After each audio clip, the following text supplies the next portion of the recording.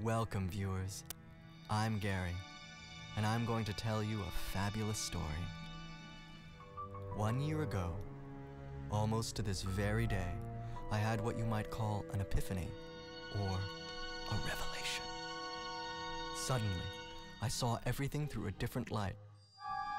I was just leaving a meeting, hurrying to another. I was already late, and let's just say my day hadn't gone so well. I was drained. I was feeling down, and everything around me seemed gray and oppressive. The hard concrete beat my feet as the sadness of this cement city seeped into my skin. I almost couldn't take it. I actually thought about skipping my meeting. Then, a miracle. Color. Dazzling, exploding, vibrant, smooth color right before my very eyes. A beacon in this sea of gray leading me to salvation. What I discovered that day, you will experience today.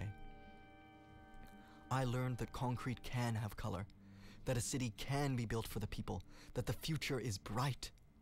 To put it simply, my discovery was to learn that some industrious group had been scientifically and systematically adding color to areas of the city which are most in need of and which are most complemented by the addition of scientifically calibrated color choices.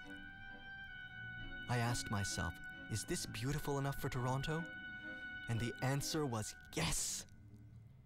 I had to find out more.